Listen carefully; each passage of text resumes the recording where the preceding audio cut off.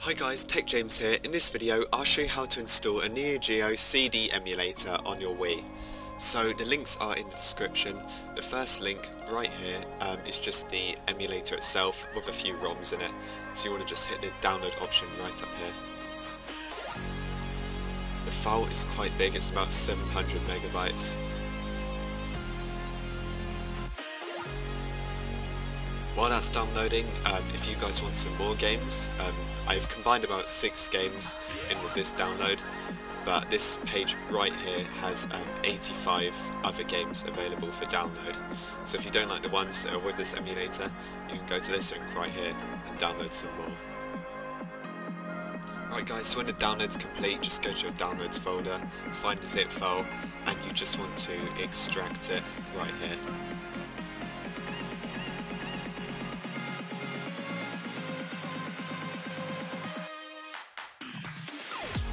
Right guys, so once it's finished extracting, you just want to open it up.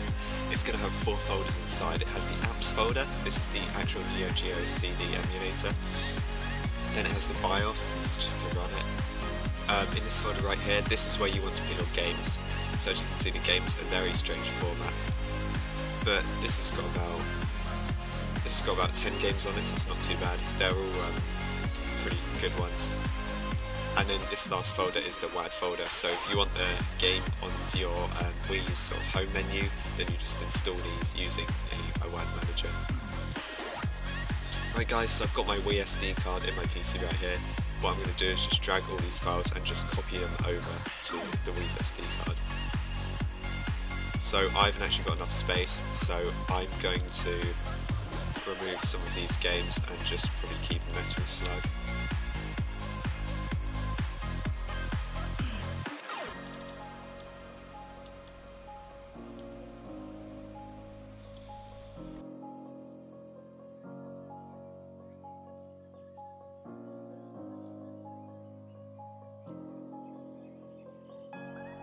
Right guys, so I'm on my Wii right now. I'm just going to go up and launch the Homebrew channel.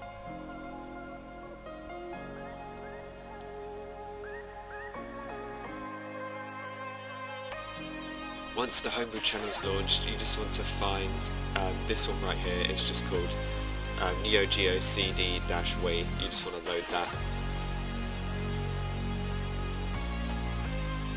Right, so once that loads, as you can see, it will display all your ROMs. I've only got one on my SD card, so I'm just going to run this one, Metal Slug.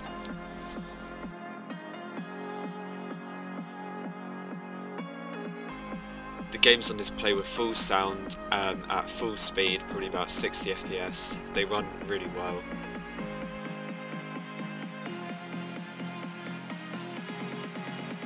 So now I'm just going to show you guys some Metal Slug gameplay.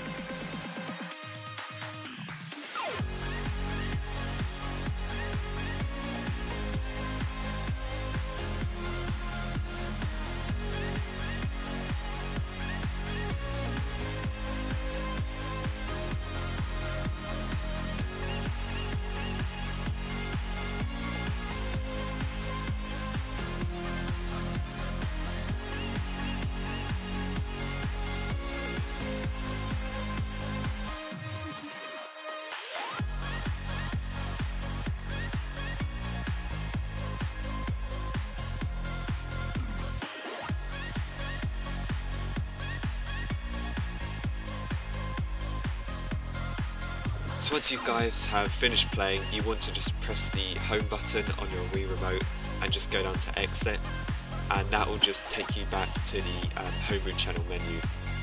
So that's pretty much it for this video. If you guys enjoyed, please like and subscribe, and I'll see you in the next one.